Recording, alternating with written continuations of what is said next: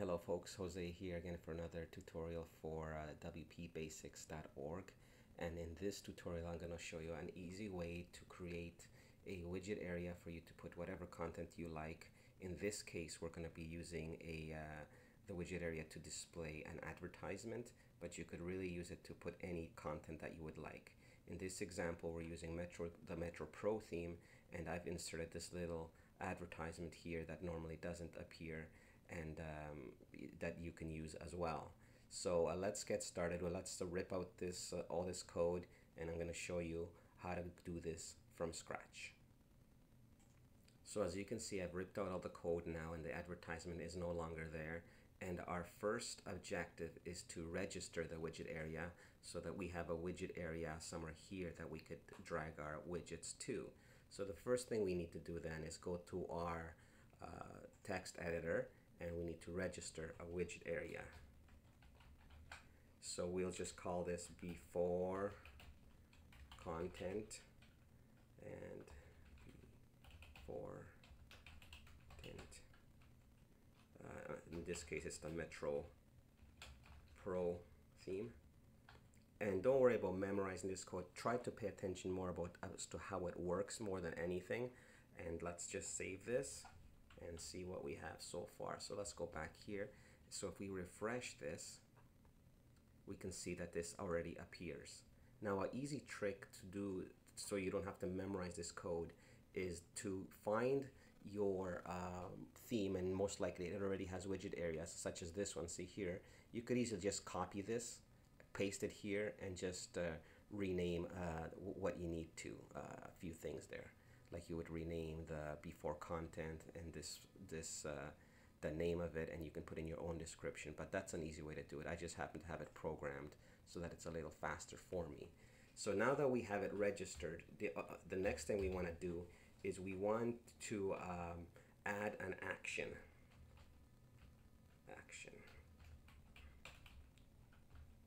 So this is going to let us hook into into one of the hooks from Genesis. So we have to go back to our web page first of all, and so to go here, and I have a little dandy plugin called the Visual Hook Guide, and I have a tutorial on that, and if you want to learn more about it, go to my website. I'll have a link for that there. So what we want to do is click on this thing here, action hooks. Give me a second while I just fix that. It's doing that because I put this code in, and it's confusing the computer, so let's just get rid of it. That should fix it. Okay, so we want to do the visual hook guide. So we want to put the advertisement somewhere around here. So let's copy this hook. Okay, copy that. Go back here. Now let's add our action.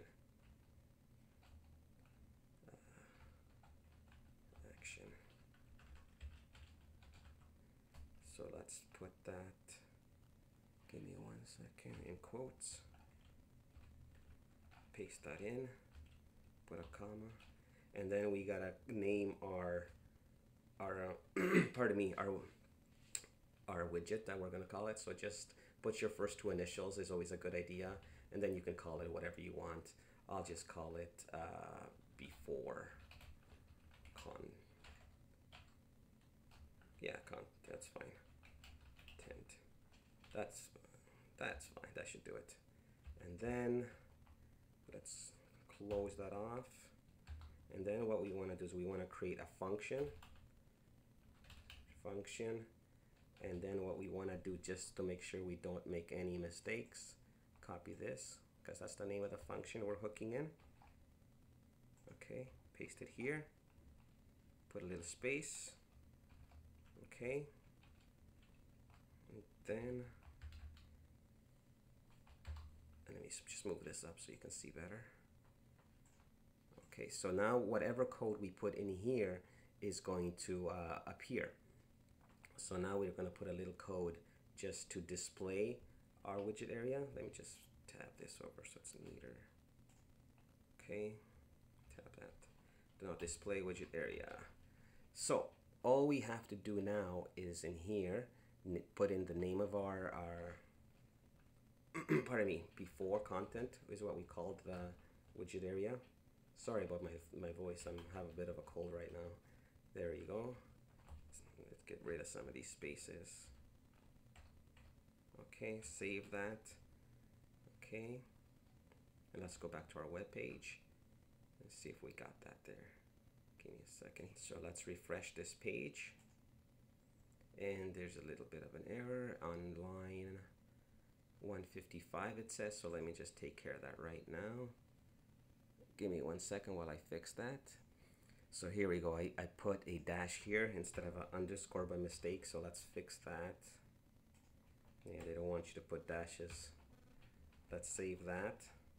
And if we go here, nothing appears yet because it's empty right here.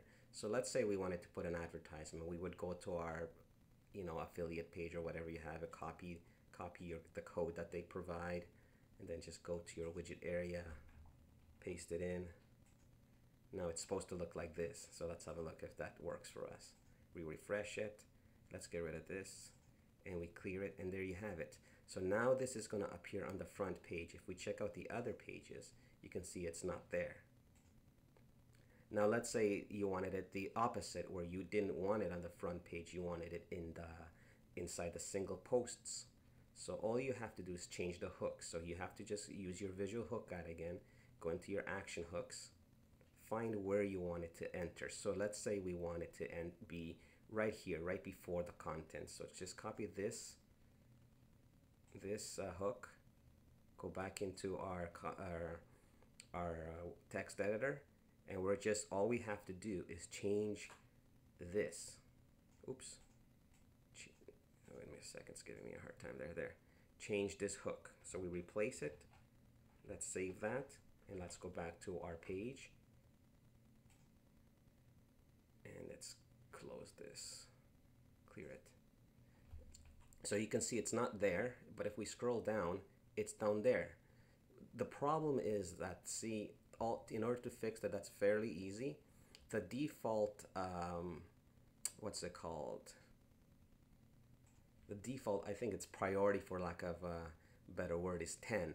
So if the widget that is already there is a 10, and the one that you put in doesn't have a priority defined, that one's a 10 also. So then what basically happens, it displays in the sequence that it's entered. So this was entered after the default text. So that's why it shows up here at the bottom. Now to change that, we can just change the priority. So just put right here in your action at the end, just put a comma. Now I said the priority was 10. So let's make it a 9, just one below the default. Okay, then we save that. And if we go back here, we now have the advertisement before the content. And we can see here that it's no longer on the home page. Now there are a bunch of things you can do and to control where it appears. You could even control on which posts it appears, but I think that's enough to get you going. So I hope you like this tutorial. If you have any questions or any comments, just leave them in the comment section, and I'll reply to them as soon as you can. Don't forget to like, don't forget to subscribe, and I'll talk to you later. Bye-bye.